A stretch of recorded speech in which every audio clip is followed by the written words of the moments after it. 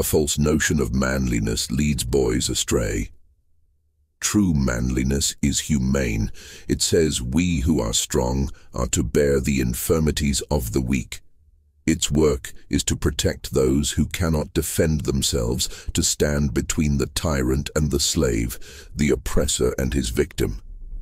It is identical in all times with the spirit of chivalry, which led the good knights to wander in search of robbers, giants and tyrannical lords, those who oppressed the poor and robbed helpless women and orphans of their rights.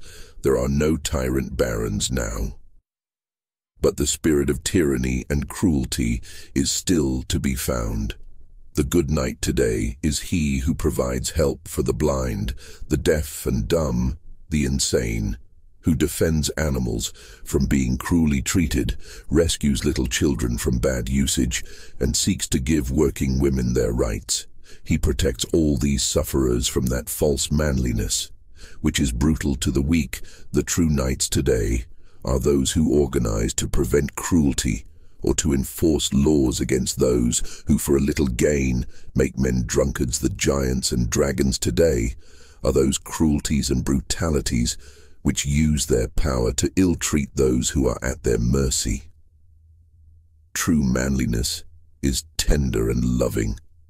False manliness cold and hard, cynical and contemptuous.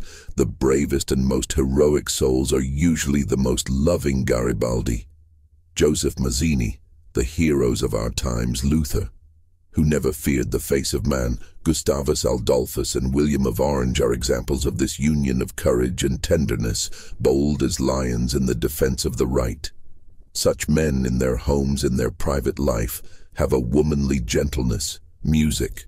False manliness is unfeeling, with no kindly sympathies, rude and rough and overbearing.